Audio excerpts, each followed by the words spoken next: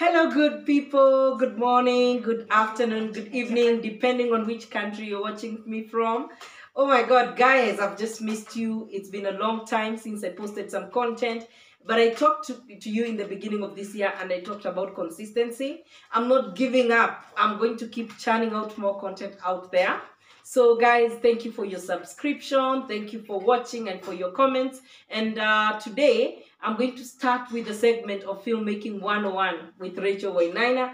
As always, you know I'm a passionate filmmaker. I've been up and about working on a lot of projects and I have some inspiration that I've gotten. And through this segment, I hope I can share my insights and inspirations that I've gotten within the last couple of months and within my life with you, and you can get something. Maybe if you're a beginning filmmaker or also you're an established filmmaker, there's always something we can always learn with each other when we share our stories. So today I want to talk about film financing.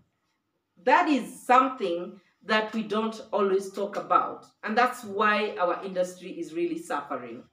Film financing is a very key part of filmmaking. It's actually one of the most important areas of filmmaking.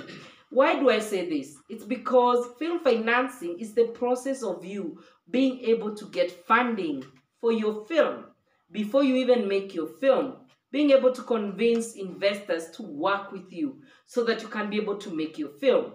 And when it comes to film financing, I feel that most filmmakers take film as a hobby. So I want to encourage all of us from the beginning of this small tutorial to think of film. Yes, it's our passion, but also as a business. I can tell you for a fact I've lived, eating, drinking, everything I have is because of filmmaking. So filmmaking can actually be a source of livelihood for all of us. A film set can employ more than actually 1,000 people. And when I talk about this, I can give you an evidence with a movie like The Gladiator, which employed 1,200 people for the movie Gladiator. These are costume designers, actors, crew, ancillary service providers, caterers. These films come with a big budget and they help a lot of people. Now, we live in the era of what we call independent filmmaking, where you and I can actually make films. In the age of Thomas Edison and the other people, they couldn't make films. The independent filmmakers could not make films because the studios had dominated the space. Nowadays, independent filmmakers are actually able to get funded, just like the studios, and compete with the studios in getting funded. For instance, we have a lot of Netflix original films, Showmax, and other platforms. And we also have some other independent venture capitalists who want to invest in the film industry. So I'm going to be giving you some basic elements that you can focus on when it comes to film financing. How do you go about film financing? I'm going to tell you a few steps and then we're going to continue learning about this as we go on. And the first step is compliance. Write it in capital letters. There's no way you can say a film is a business and then you don't have that legal entity that is recognized by government. It doesn't matter the country where you're in, that really is driving the business. You're doing business with people. People are going to put money in your account so that they can fund you. The big question is, are you compliant? Are you registered as a business? You can register different types of businesses. That's not the issue, but are you legally registered as a business? The second issue is also when you talk about compliance, you're talking about regulation, licenses, paying for work permits for external, crew that come to work with you. You're talking about just complying with government laws concerning filmmaking. That is very important. Like in Kenya, for instance, we have drone license, which you need. So in other countries, you can just fly a drone. But in Kenya, you can't. You have to pay, the KCA. You need to pay them so that you can fly this drone.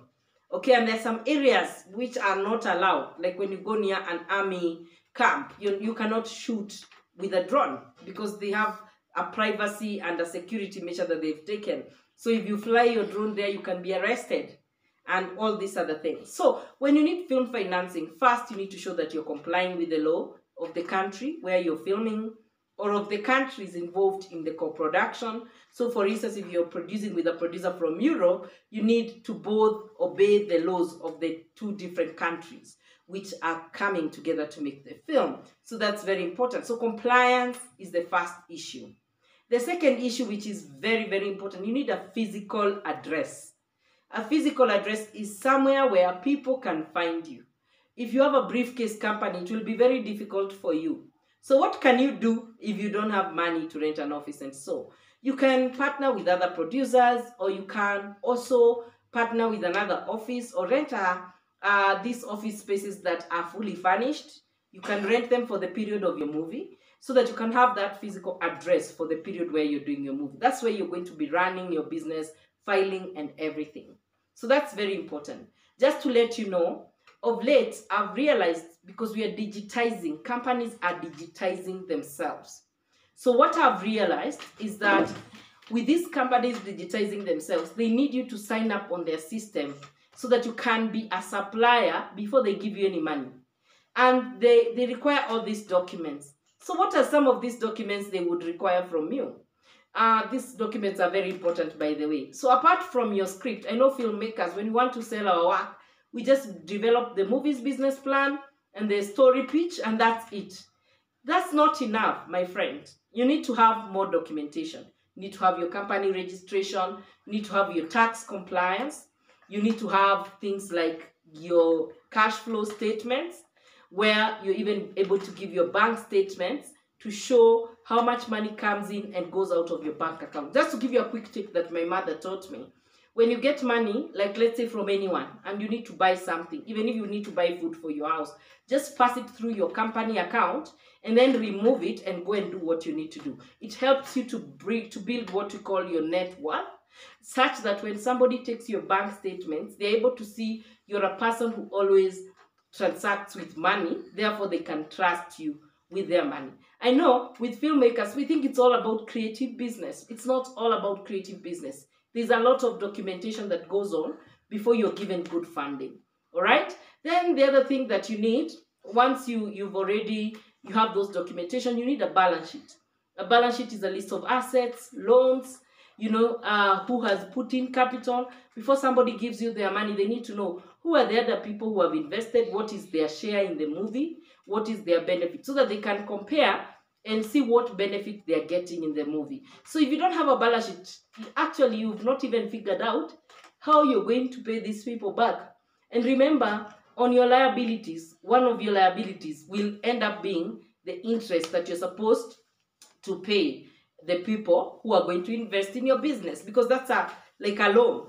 They are giving you, but it's a loan. You're going to pay back when you sell this movie. So this is very important. Then the other thing that is very important when you're getting funding for a film, write a great business plan. In your business plan, I'll talk to you about that later, but it should have 5 components. It should cover your research and development. It should cover your marketing projections. It should cover your capacity, that is your equipment and everything. And then it should also cover your human resource, who is working for your film. By the way, I've gone to various film festivals in the world, and the first question they'll ask you, who's your lead actor? Who's your director? So human resource plays a key role. And also the financing. What's your budget? What do you need? How much time do you need to get the movie done, to sell it? Are the numbers looking good? If your numbers are looking good, you're going to get funded. Then finally, I'm going to give you the last tip for today. The last tip I'm going to give you is have your story pitch ready. And when you have your story pitch ready, my friend, go to those festivals. Go to those world film markets. Every year when you're starting your year, look at the festivals that you want to attend. That's where you're going to meet the people who are going to finance your films.